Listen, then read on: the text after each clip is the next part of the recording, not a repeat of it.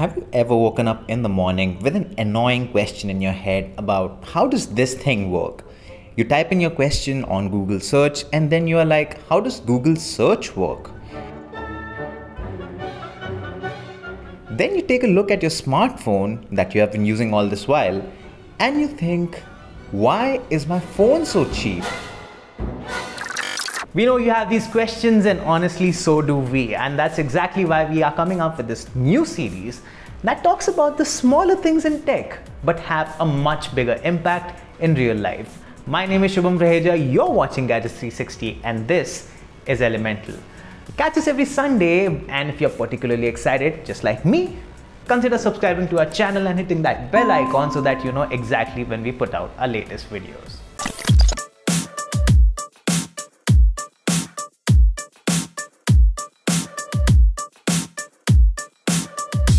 Now let's rewind a bit and revisit that question. Why is my phone so cheap? If you're among millions of Indians using an affordable smartphone, no judgment there by the way, this question might have hit you particularly hard, especially looking at the recent launches.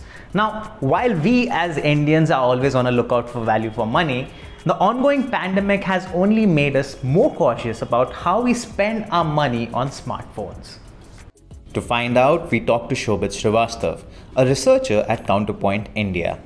When this pandemic hit, a lot of people got into the economic crisis and a lot of people were impacted financially. Again, so this price segment, this 15,000 to 20,000 or 10,000 to 20,000 price segment became important because people who actually wanted a new phone, they might go again in the same price segment or upgrade in the, and they would want, good specifications, affordable pricing, and that is what you get in this a good package in this price segment. Now there are several things that go into making your smartphones cheap and worth buying. I want you to put yourself in the shoes of a product manager of one of these companies. If you have a budget cap of let's say 15,000 rupees, you will have to figure out which components provide the highest value to your customer and prioritize accordingly. Now the things that you have to choose from include the choice of materials, including glass, metal, or plastic that the cool kids called polycarbonate. You have the display, system on a chip or SoC, RAM, internal storage, battery, camera, the OS and the UI, aesthetics and button placement. And then you got to make decisions like whether or not you want to include that headphone jack and how much do you want to spend on marketing. I think you should start with the chipset. So you can start with maybe a Qualcomm 700 chipset or a MediaTek Helios P60 or G90. Now, it is important to note that some technologies that were extremely expensive 2 years ago have become more affordable these days because of economies of scale. This basically means that the more you produce something, the cheaper it gets. That's why affordable smartphones of this year have specs that look better than the flagships of let's say 2017. Now in order to get a better feel for this, we are going to play a game.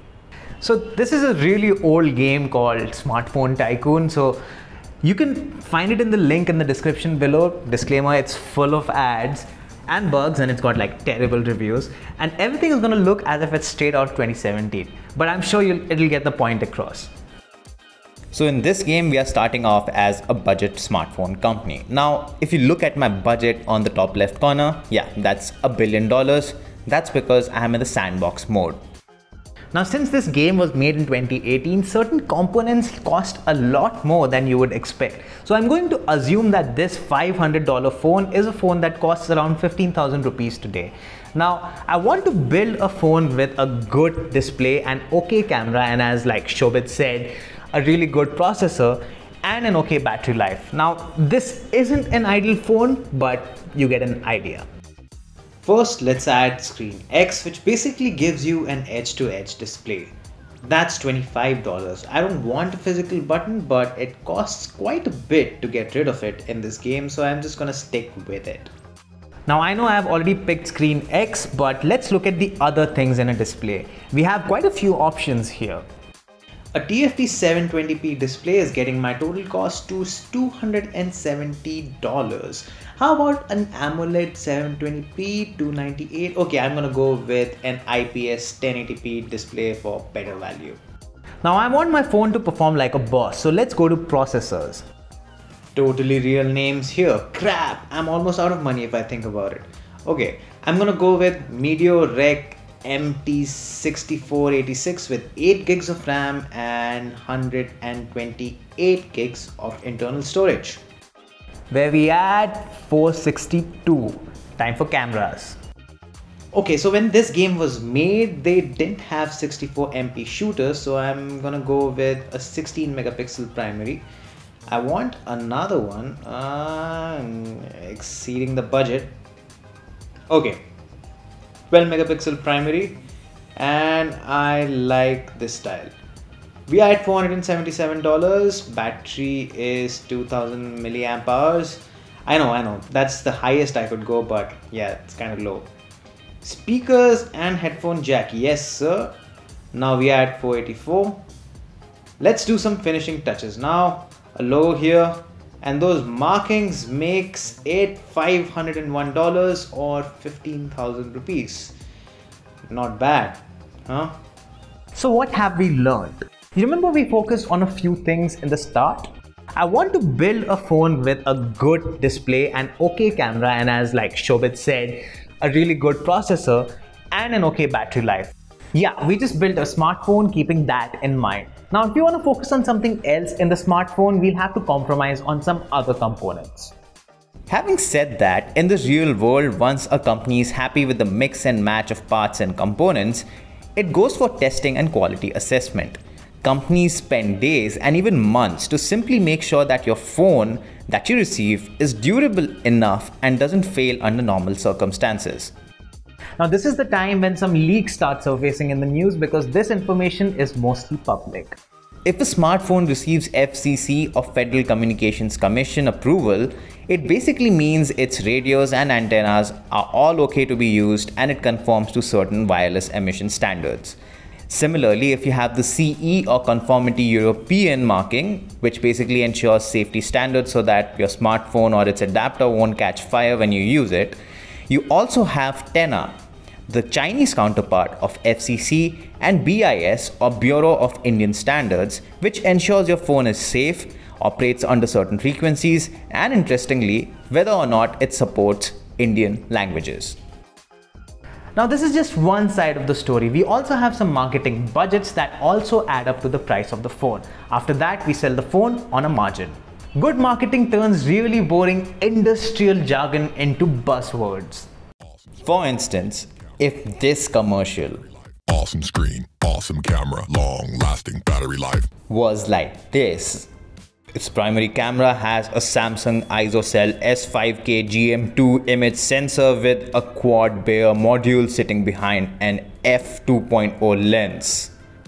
I mean, you get the point, right? Now let's get back to the game. Good marketing will make our phones sell better, but cut down on our specs. A higher margin would mean I could sell less phones and make decent money, but a lower margin would mean I would have to sell more phones to get a decent profit. The latter is what smartphone companies that make budget phones mainly focus on. So once I start selling the device, I'll get some fans and I'll see how much profit I've made with the smartphone. And there you go. Now the cool thing is, the more good phones you make, the better trust you get from your customers, which means you always have some sort of buzz around your smartphones. This also means that you don't have to spend so much on marketing every single time you come up with a new phone. Now, it is very important to know that you need to get your first impressions right, be it of your company, of your brand, or of your product, because that paves the way for your future products. That's exactly what Realme did with Realme 1, and you can see where the company is right now. Now, most of the costs that we have seen so far are visible in some way, but there are also some behind the scenes costs as well. Companies have to pay their workers, they have to pay for distribution and also for raw materials and resources. There are also import duties applicable, and that can kind of hurt a company's business since it reflects massively in the final price tag of a phone. To get around this, they build their own manufacturing units. Now, there are several things that I oversimplified over here, mainly because we didn't have enough time.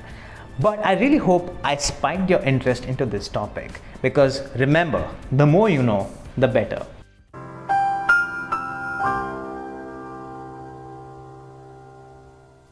Thanks for watching this video. I really hope you enjoyed it, and if you did, smash that like button.